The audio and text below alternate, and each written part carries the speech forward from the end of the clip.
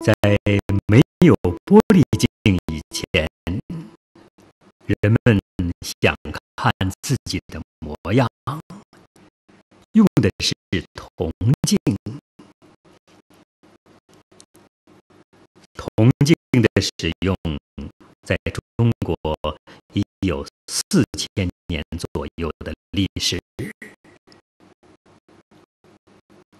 中国古代铜镜不仅是生活用品，而且也是制作精美的工艺品。从夏朝一直到清朝，每个朝代都有铜镜生产，而且各个朝代的铜镜都有自己的独特风格。本片展示给大家的是战国和汉代的铜镜。这些铜镜已有2000多年的历史，但它的精美至今仍让人为之赞叹。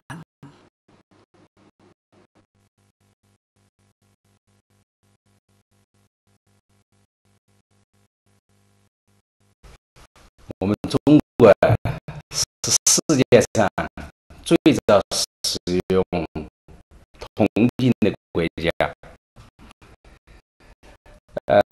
从我们国家这个使用铜镜的话，也有很渊源的历史了，到现在已经4000多年了。当时呢，我们的祖先不管是日常生活当中，男女老少，他都需要它。不管你是贫的、穷的，或者是有钱的、富的，他都要用它。达官显贵呀，平民百姓啊，都离不开它。这个生活当中是必不可少的。所以从铜镜的至少来说的话，它一共分7个阶段。夏商周这个是第1个阶段，第2个阶段的话就是那个发展期，春秋战国的时候，繁荣期在东汉和西汉。这个时候是铜镜的是制作是最精美的时候。比如说它的什么海收葡萄镜呐，还有什么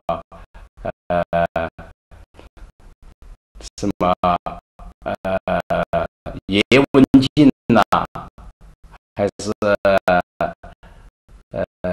图案是相当反映当时的最高的工艺。到现在的话，看来也是精美绝人的。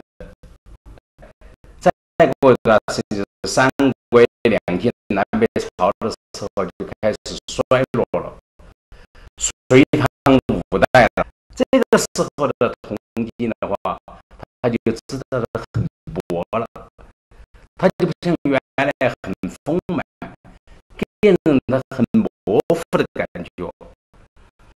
最后就是宋辽元金的，这个时候就是比起它东汉根本不可能比了，对不对？它的制造了一个薄，图案不清晰，材质也属于那种比较劣质的。最后呢，就是到了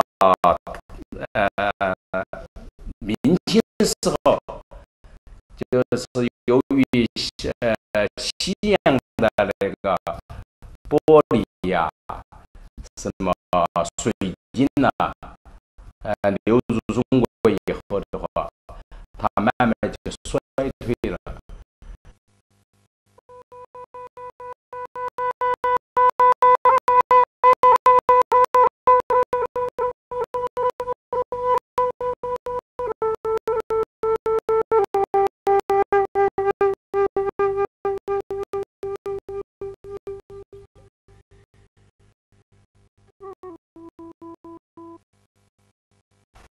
我收藏的这一面镜子啊，它是战国时候的镜子。当时战国时候的镜子的话，它制作的话是很薄的，所有铜镜里边最薄的镜子，而且它的图案的话，一般都是几何啊，还就是那个规矩镜，这个叫做规矩镜。我这面呢就是8个角，就是8角镜，它属于8个角线，属于几何镜。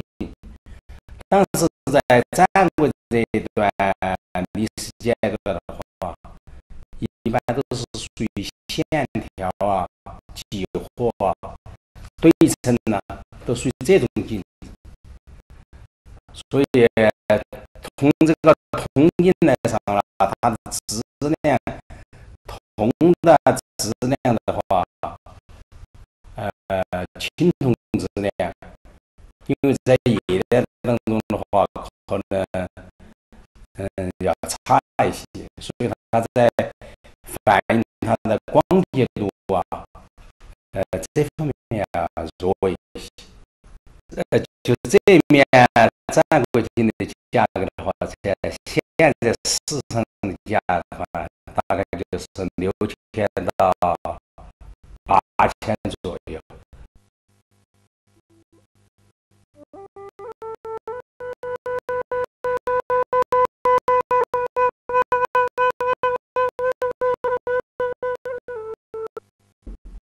这面镜子啊，也就是也是战国镜。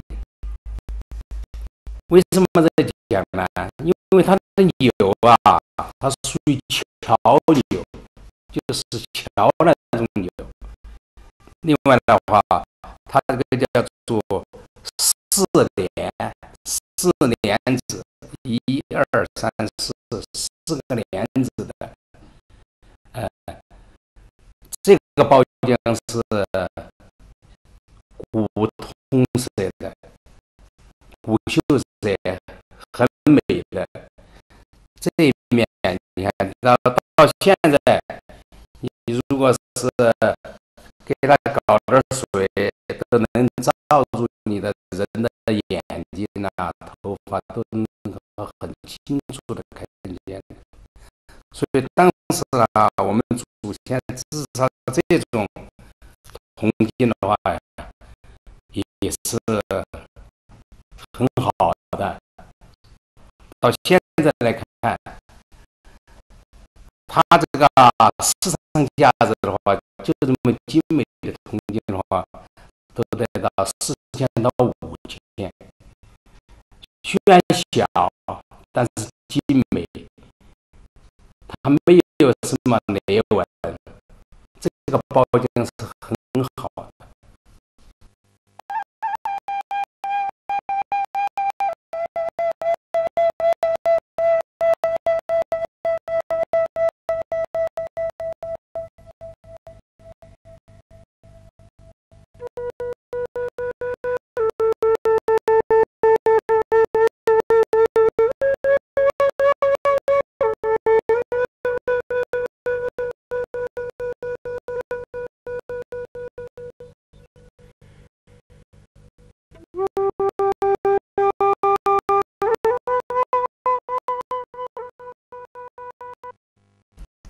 这面铜镜啊，是在汉代东汉时间出土的。当时的话，汉的这个青铜镜的制造已经达到了一个高峰，而且的话，图案是相当精美的。它的这幅铜镜呢，它是一个圆钮，是个圆钮，它的上下左右是代表一个青龙、白虎、朱雀、玄武。它这四个炉的话连接起来，给人一种很完美的感觉。另外的话，到现在，它这个还是光贴照人的，而且你稍微再折射的话，自己的面部都能够看见，是这样的。现在就像它这种铜镜的话，制造工艺是很精美的，很精美的。到现在这种很完美的市场价的话，大概也得到5000到7000。这面镜子啊，因为当时加了铅和锡，这个比例重一些，它就要使它的那个铜的冶炼的时候能够软化。所以你看它现在的这种黑漆骨的包浆的话，通过这么几千年的时间的话，它都没开裂，这个是很不容易的。一般的镜子在出土以后的话，基本都是碎了，所以它这面镜子的质量是很高的。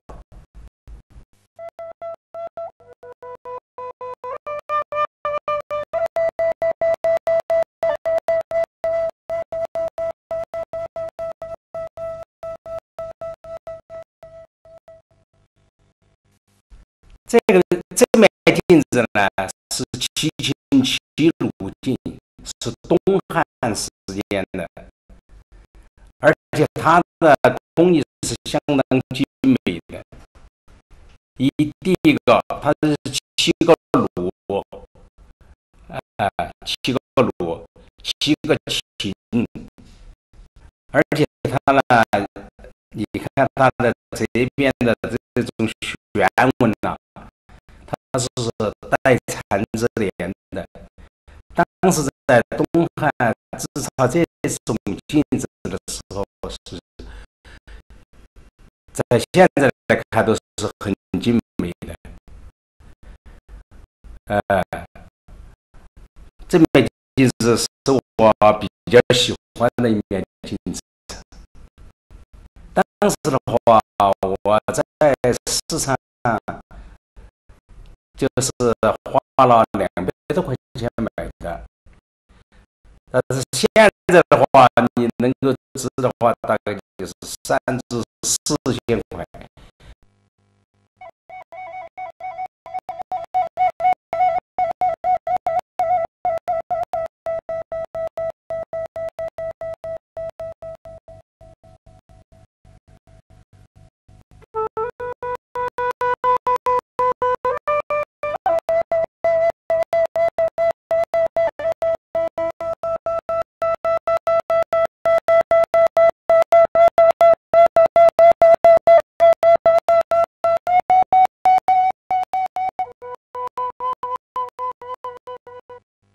在这个铜镜的收藏当中，第一个就要有眼力的鉴别它。所谓眼力，就是识别它是真的还是假的，这个是最主要的。由于它的这个品相啊，跟它的精美的程度啊，就决定了它的那个铜镜的价值。品相好的，年代久的，这种价值就要高一些，相对来说这就要弱一些。所以我们从整个收藏来看的话，我的心得也是这样的：只要自己肯努力，对不对？只要自己爱好这个收藏的这个项目的话，我觉得功夫不负有心人，是会得到我满意的产品的。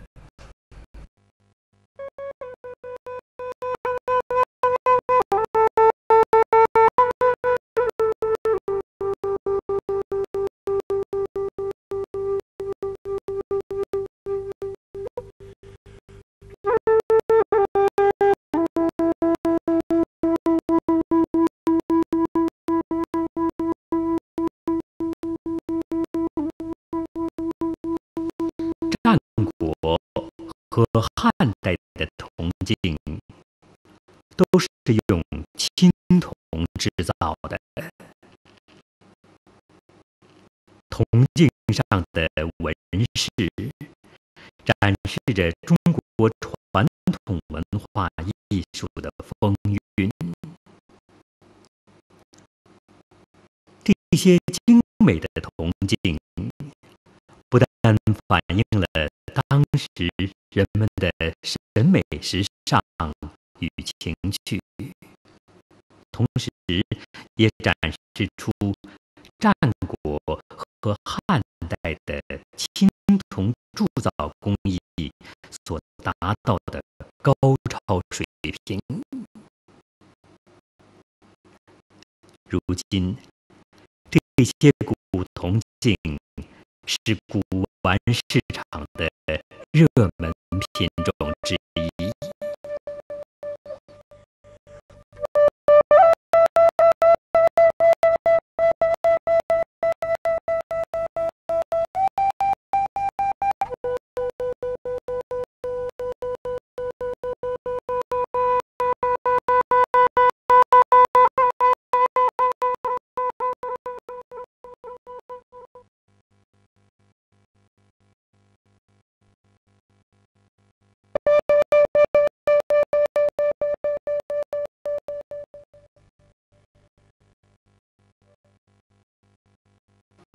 中国人使用铜镜，从夏朝开始，一直到清朝，时间跨度达4000年之久。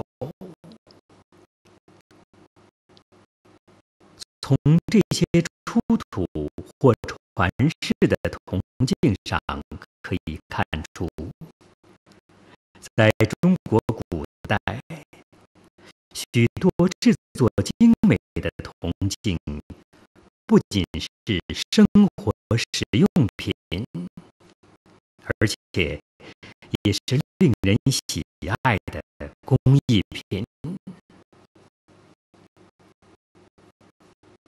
纵观中国铜镜制造历史，汉代是其兴盛时期，这时的铜镜其精美程度至今都令人赞叹。到了唐代，铜镜制造业达到顶峰，并开始走向衰微。本片介绍给大家的是汉代和唐代的铜镜。现在啊，从我们收藏的这种古铜镜的这种市场来看的话，这种稍微高档一些的铜镜，在我们市场上是很难见的，一般就是普通的明清的镜子多一些。如果你要对面什么汉代的、战国时候的很精美的，而且没有什么破裂的，这种完美的是很少的。所以我们收藏镜子的这个群体的话，还是很多的。有时候是互相之间交换一下，你在市场上购的一面好的镜子，那就是搞得大家都欢欣鼓舞的。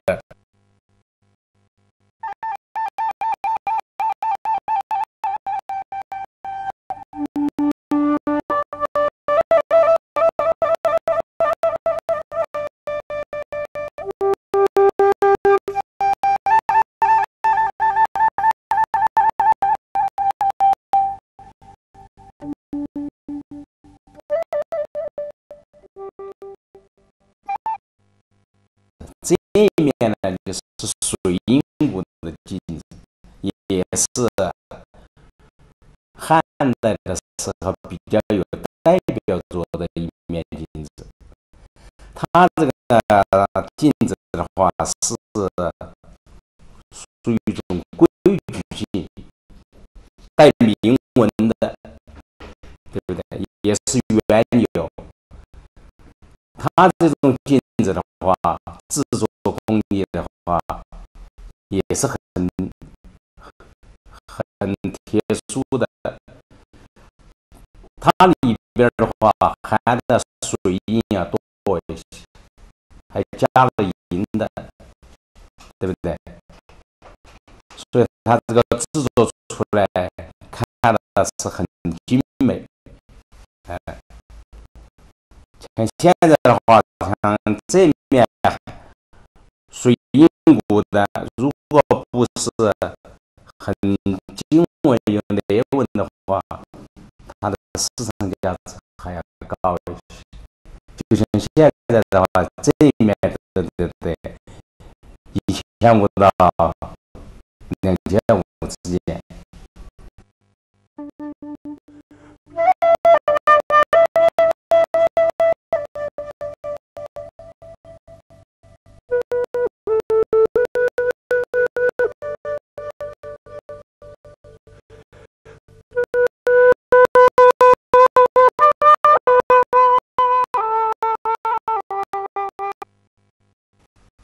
这面镜子啊，也是东汉时间的镜子，它叫日光镜，而且有旋纹的，周一片旋纹，相当完美的。你看现在它的反面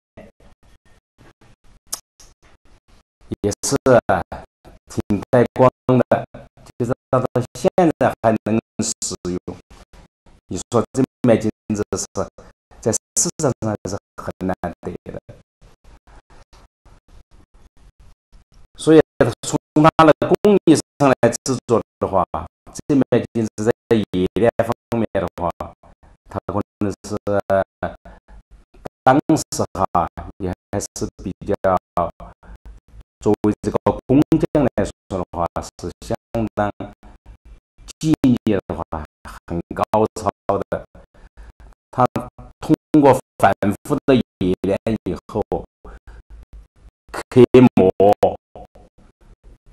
铸纹，铸成这么精美精湛的，给我们后人留下这种宝贵的艺术品的话，很是不容易的。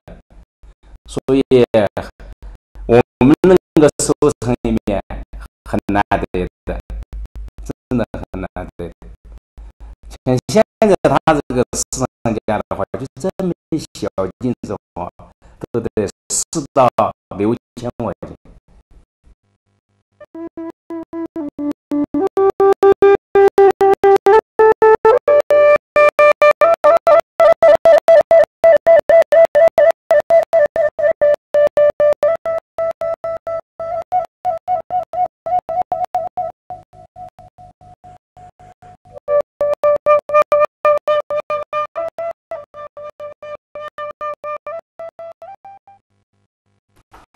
这面铜镜啊，是唐代的，它叫五禽，5个天狗一样的这种犬和梅花给那个蚕子一起的。就是说，作为收藏来讲的话，像这种镜子，你一般刚入门的话，你不注意，你就容易买到假的。为什么这样讲呢？因为它现在的制作工艺跟原来完全不是一样的。当时的制作工艺的话，它是通过精炼以后，入土，然后的话，通过时间的推移的话，它自然很轻的。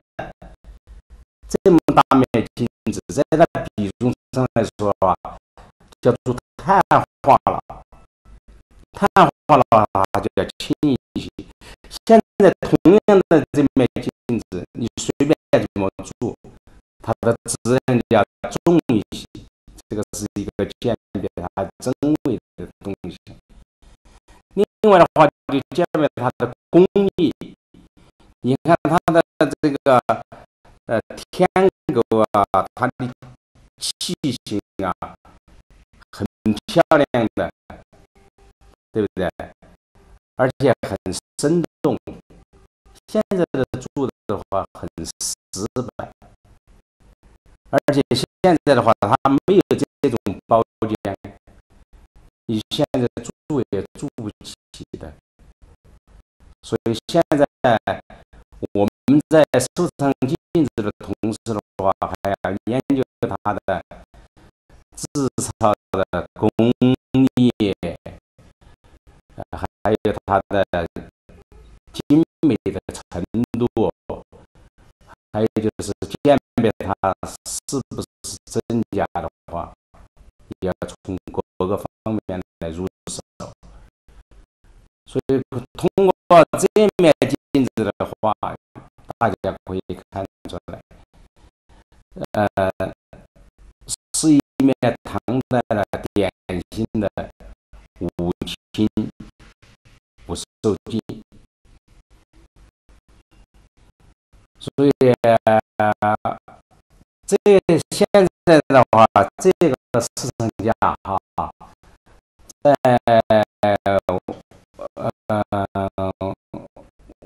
我们这里的话，大概也是达到6000左右。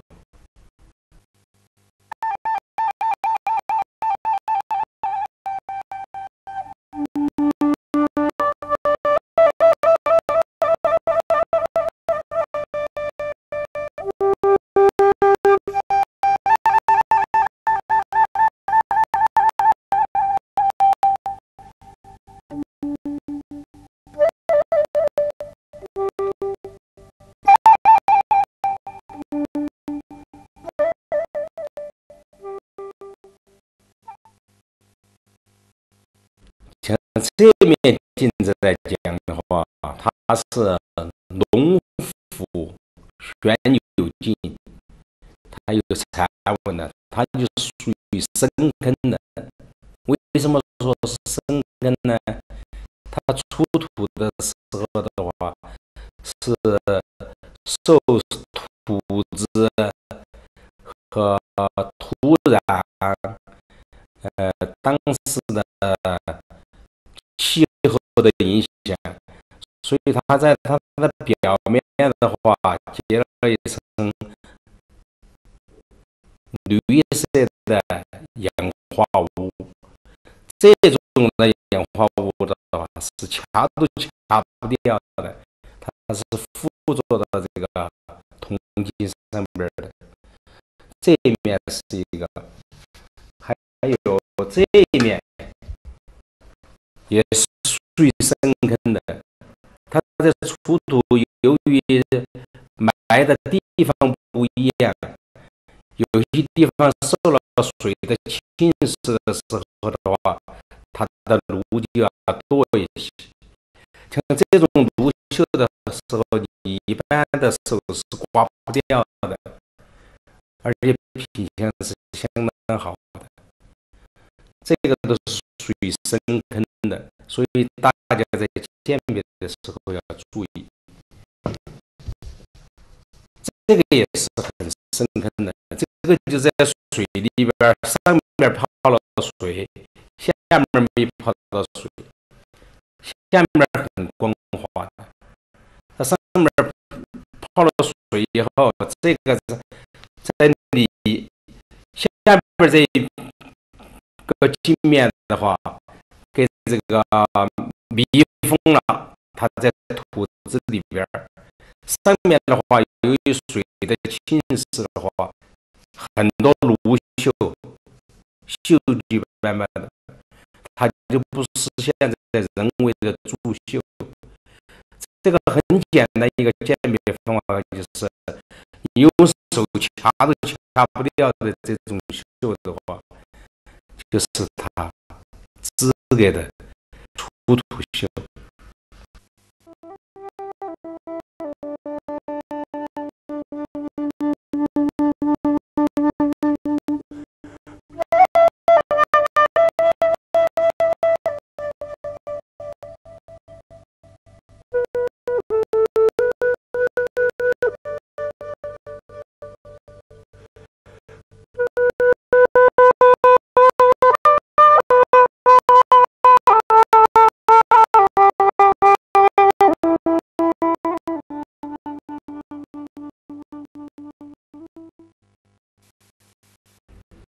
这面镜子是传世古的镜子，它的话是流传很久了，它是汉代的、唐代的时候就流传到我们西藏地区的。它这个镜子的话，珍贵在什么地方呢？就是它没有入土，没有修，没有包浆，它完全是一种传世的，在人们生活当中日常用品。作为这面镜子的话，传了好几代了。我买这面镜子的时候，那个张明讲，他就说，他说这面镜子是很珍贵的。他从藏区来，一直在马背上度过了不知多少个日日夜夜。我能够收藏的也是我的一种缘分吧，对不对？现在如果能够估价它的市场价的话，我估计可能达到12000块钱左右。这面传世古的镜子的话，我觉得能够流传从汉代、唐代到现在几千年了，不说绝无仅有吗？也是很少见的了。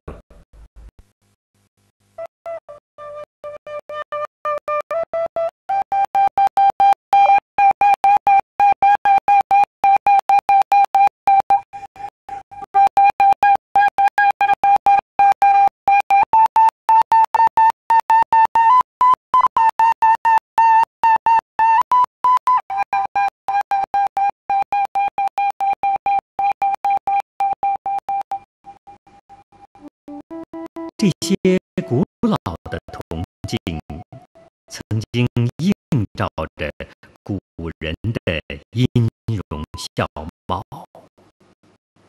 在经历了1000多年的尘封或传世之后，如今作为中国古代文化的载体，向人们展示着古代先民的聪明才智。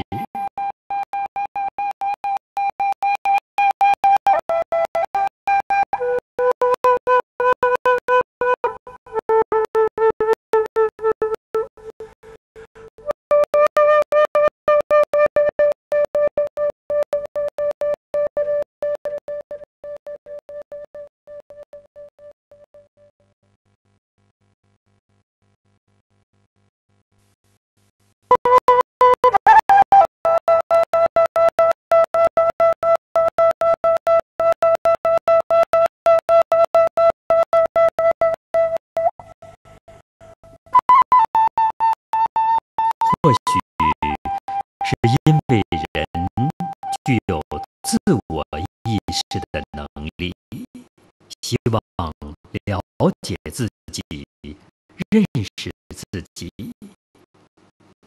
于是便有了镜子。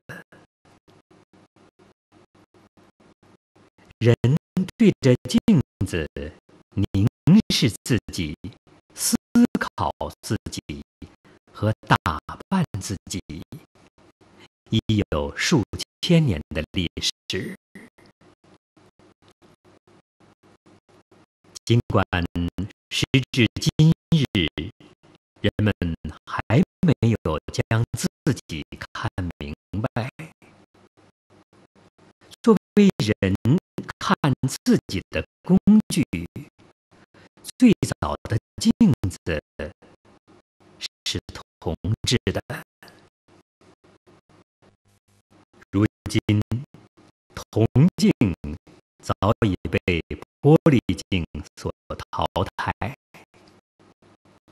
能够有幸被保存下来的铜镜，已成为供人欣赏、研究、发思古之幽情的古玩艺术品。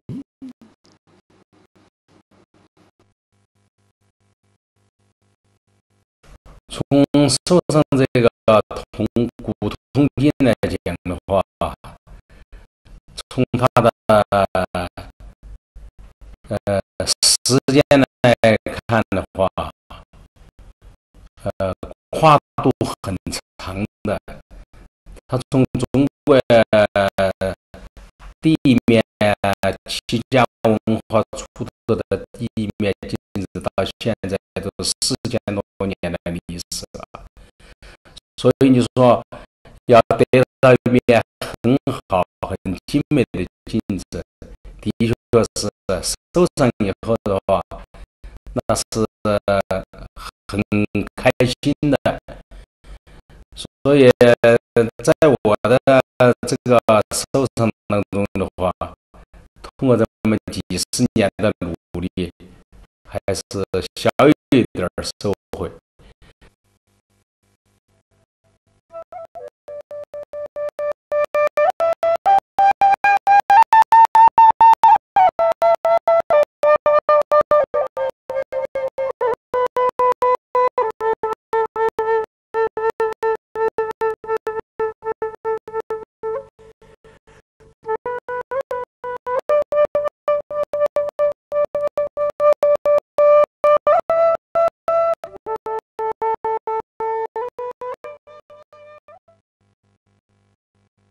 我这面铜镜的话，它是唐代的，很有代表作的一面镜子，它叫海寿葡萄镜。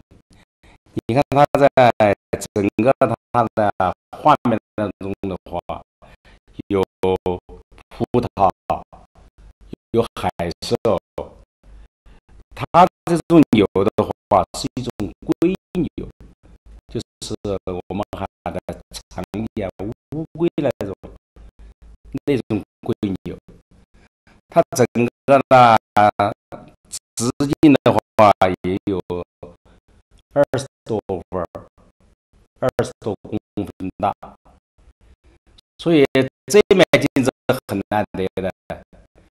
这个是算我这一生当中收藏的最好的一面镜子。就是前年有一个收藏家让我转让这面镜子，曾经给我6万，我说没卖的，我舍不得的。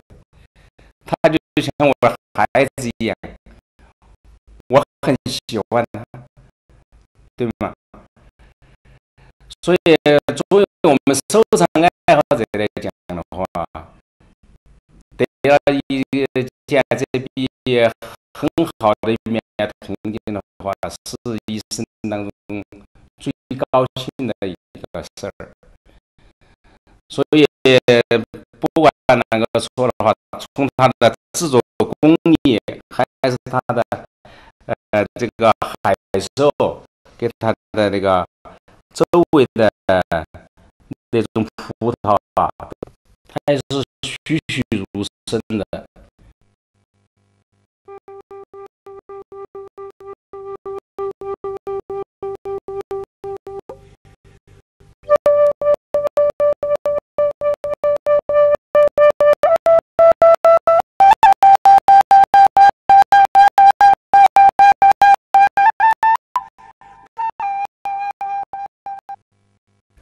从唐代的这种镜子来讲的话，是相当华丽的、精美的。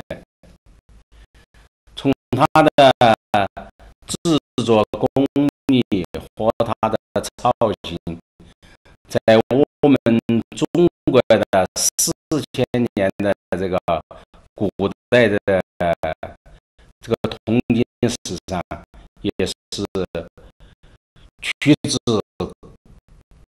可数的。它代表了中国的那个古铜镜的最高水平。所以从现在收藏来看的话，能够收藏这面镜子是很不容易的。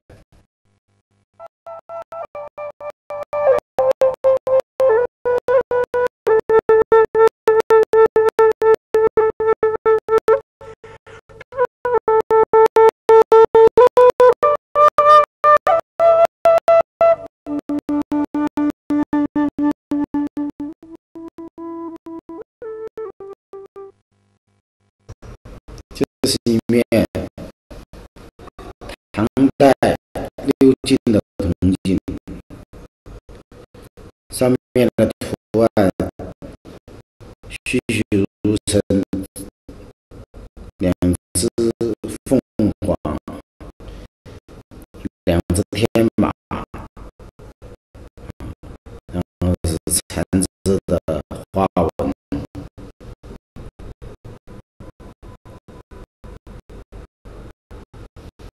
这面是素面，就是在出土的时候，早年出土的时候已经损坏，后来经过修补。铜镜本身，铜镜在我们古代成色量是比较大，但是像这种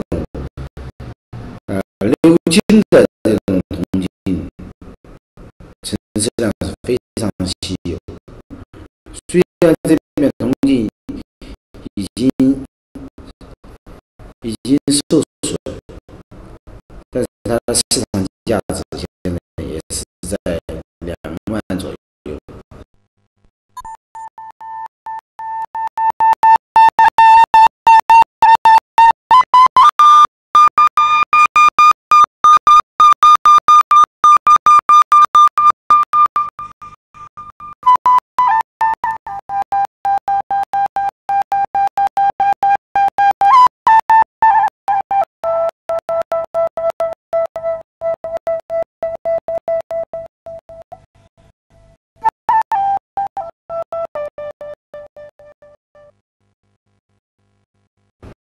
为什么说这面镜子是唐代的镜子？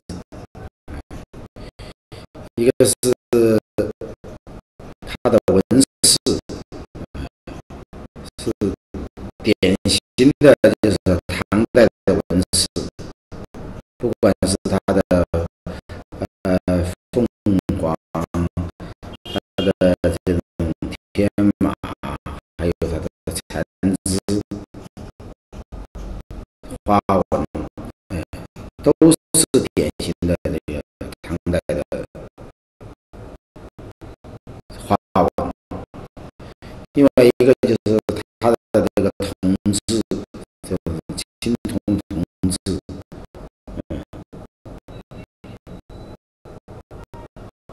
也是唐以前的这种铜制，所以整个中国这个我们判断起来，这面铜镜不会低于唐，应该说就是典型的唐代的铜镜。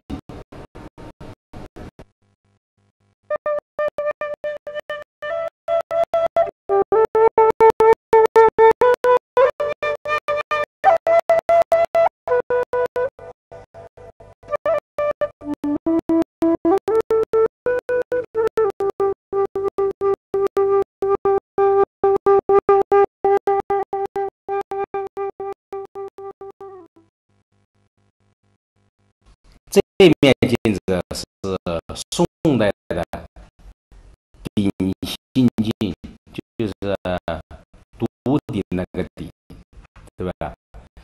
它的器型的话，就是属于双凤，它是两个凤，这个属于水坑的。经过腐蚀以后的话，它的图案不精美了。但是呢，这种器型很难得，在我们宋代的镜子里边的话，还算是比较优美的，比较优美的。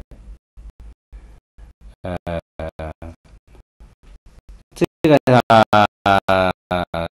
市场价的话，大概得2至3千块一个。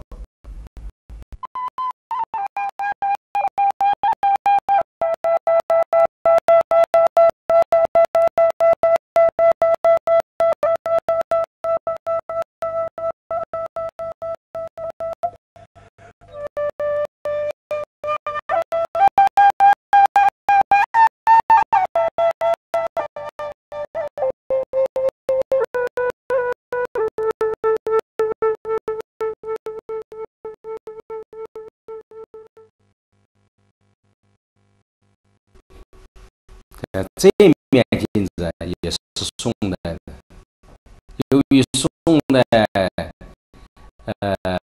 你制作工艺相对唐代或汉代来说的话，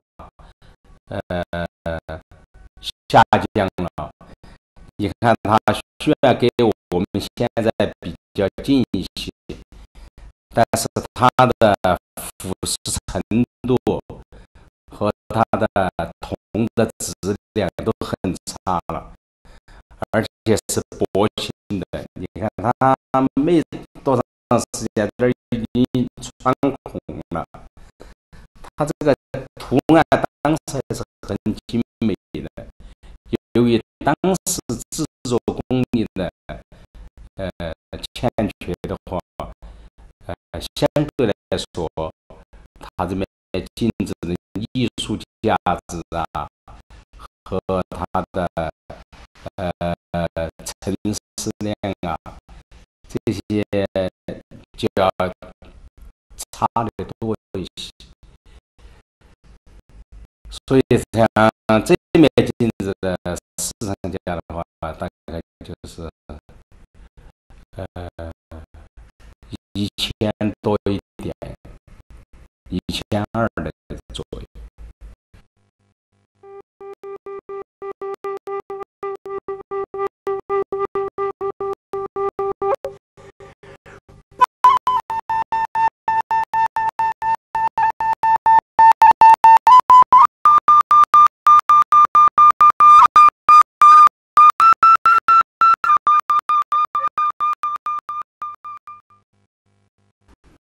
这面镜子呢也是宋代，由于当时的铸工用铜的质量方面呢，它除了它的铜的参席和铅的那个比重的变化的话，它的质量就相对的就下降。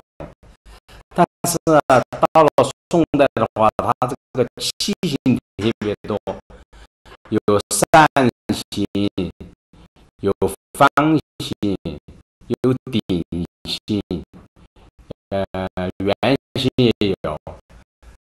而且到了宋代，它的那个镜的那个结语镜特别多，就是比如说是长命富贵或者是早生贵子这种镜子多一些。所以从现在来看的话，由于它的制作的等于是铜质差一些的话，相对来说就比不上我们前面看的那个汉代的、唐代的那种精美。像这个市场价呢，就是在15倍一个。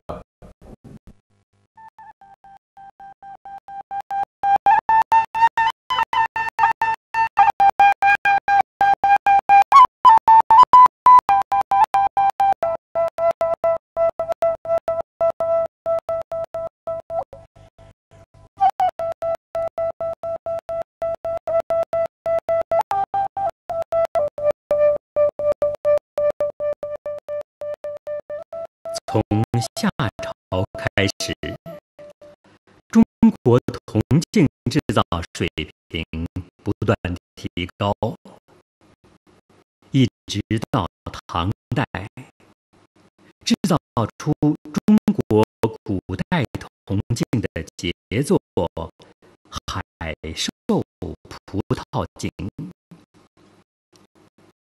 展示了中国古铜镜所特有的文化艺术风采。唐代以后，铜镜的光彩日趋暗淡，但它作为一种文化载体，仍然折射着各个时代所特有的社会风尚与习俗。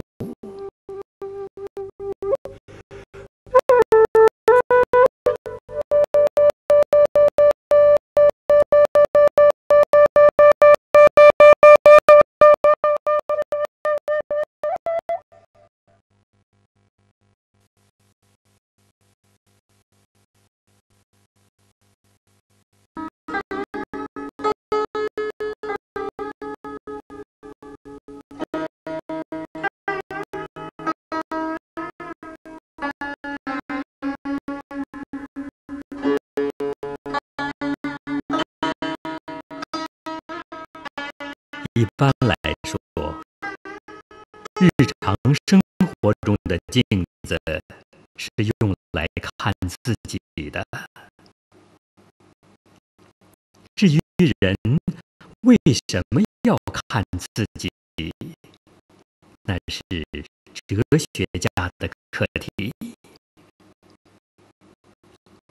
本片所展示的是人看自己所必须的镜子。古时候还没有玻璃，镜子都是铜制的。中国铜镜的历史有4000年之久。在这漫长的时间里，古代工艺大师们制造了许多精美的铜镜，供人们欣赏自己、琢磨自己，进而装扮自己。本片介绍给大家的是元明清时期的各种铜镜。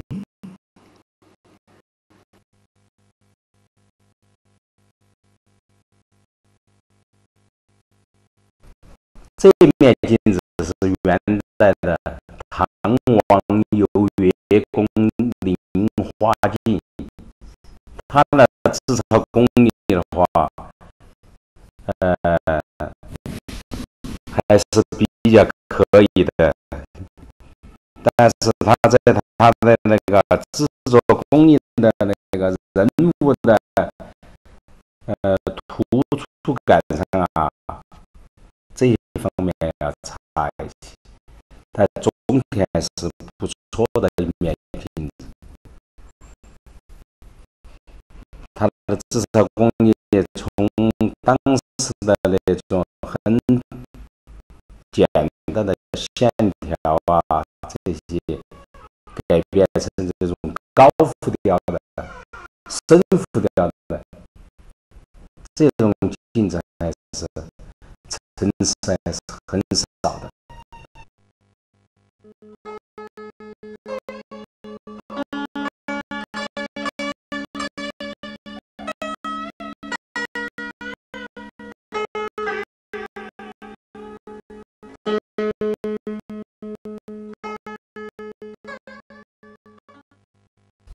这面镜子的话，大概就是8000到1万。为什么这样讲呢？因为它有点残缺。如果是完好的话，它价值会更高一些。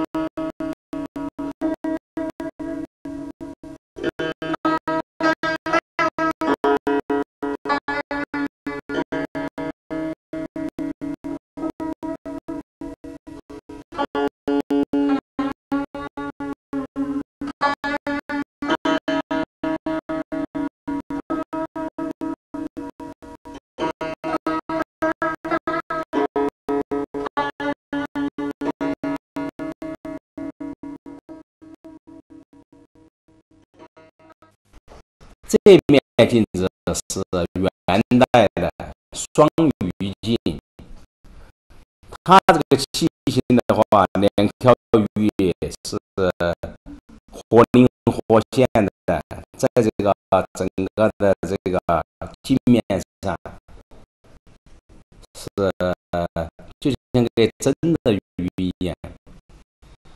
这个铜镜的话，直径大概就是12公分，它的包浆还是很好的，它是那种芦绣的包浆。像这种双鱼镜，在元代的时候的话，还是比较普遍的，老百姓的家庭里边啊都能买得起，所以它城市量比较多一些，所以它这个市场价的大概就是1000到1500块。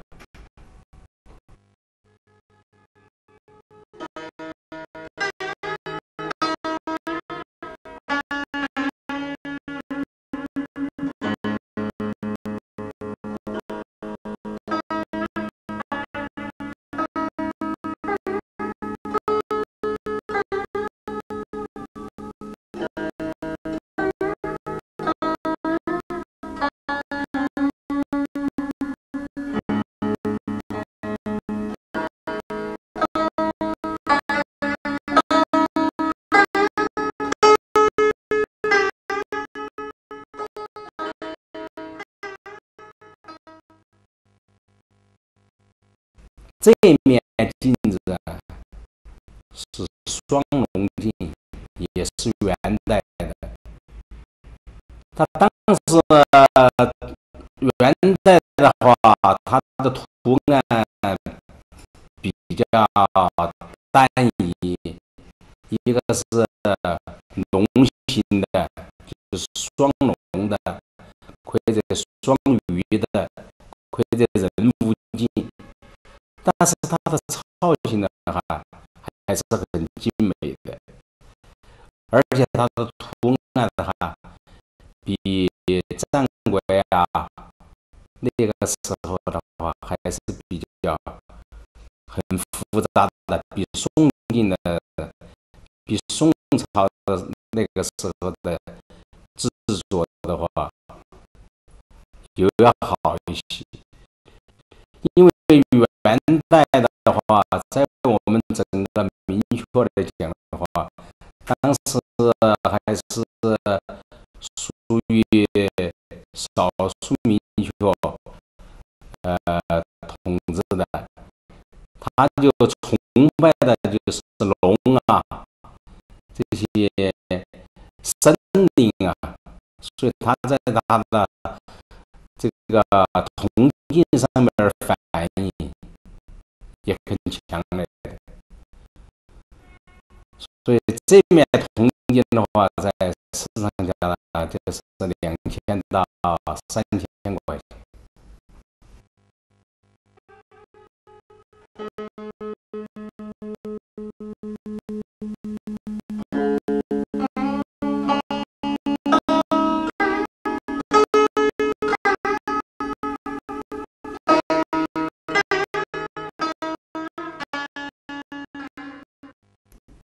这个镜子是明代的，到了明代以后的话，镜子就很多了，就像这种素镜是特别多的。这个是去年四川去年出土的，在当时的话也是属于那种民间的妇女日常需用的，所以它因为它的陈设量多了一些的话，它的制作工艺上呢，相对的就降下来了，就没有原来那么好了。现在像这种陈设量比较大的镜子的话，在市场价呢就是600块钱左右。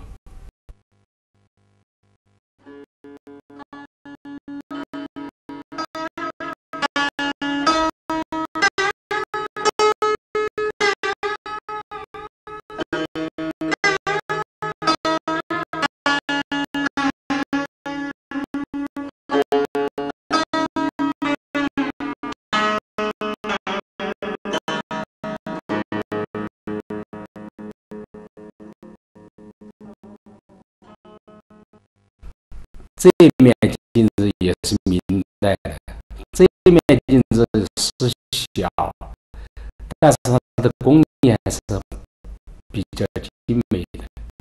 它当时属于那种大家的那种小姐用的，它是属于一种怀镜，它上边的人物还很清晰的。有2个童子啊，这些，它这个钮的话是属于银锭钮，就是属于那种长条形的钮，它穿起来用个线跟它穿起来的话，小姐戴起也很方便，梳妆啊这些都很方便的，所以这种镜子的话，它陈设量就要少一些。它大概现在的价格就是1000 200块钱左右。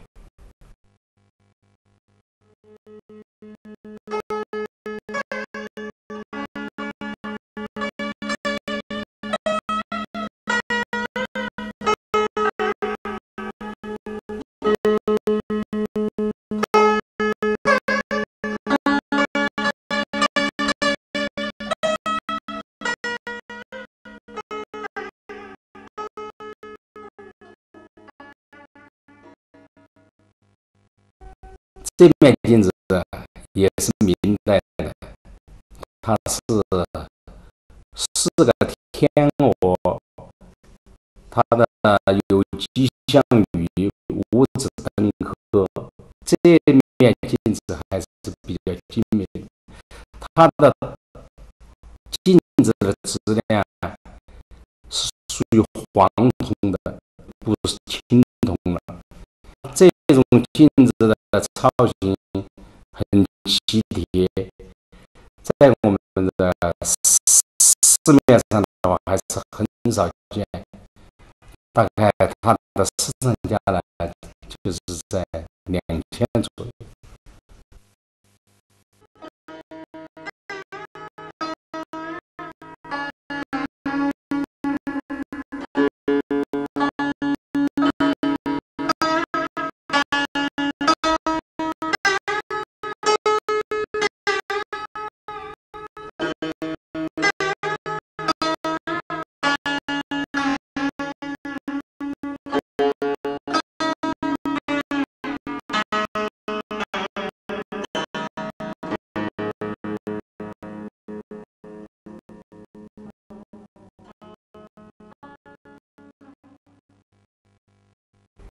这面镜子是清代的镜子，很典型的，它就是用吉祥语长命富贵，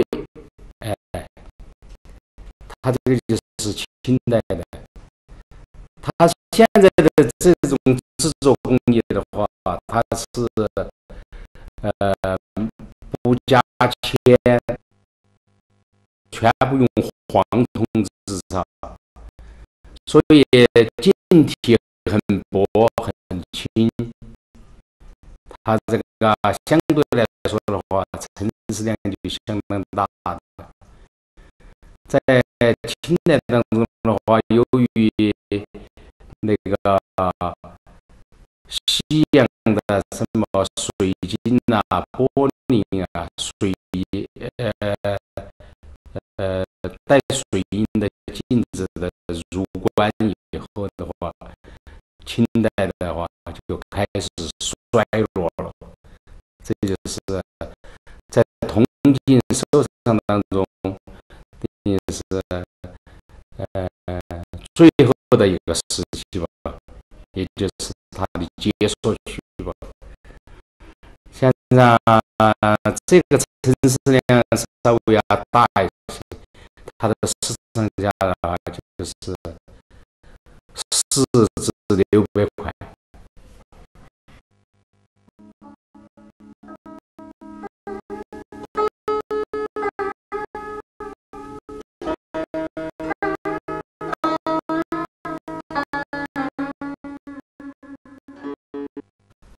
这面镜子也是清代的，它叫状元吉利，也是属于吉祥语。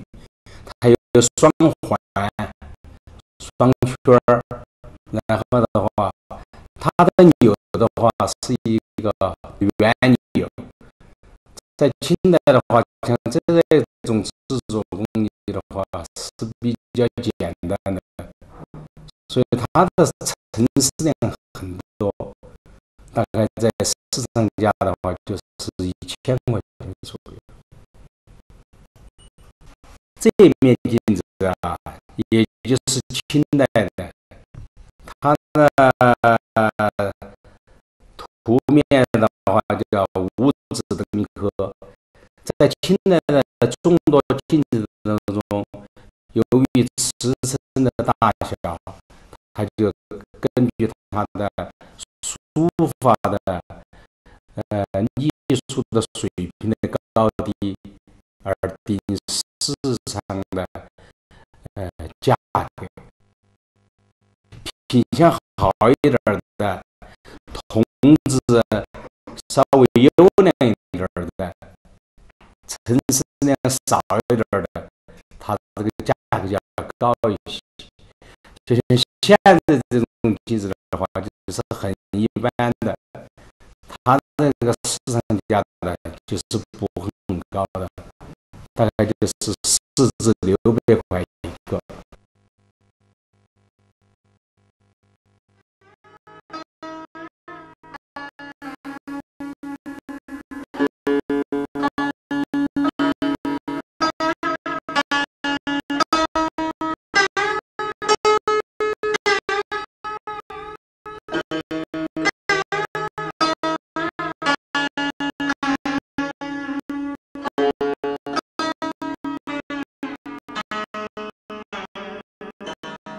铜镜是古时候人们生活中的实用品，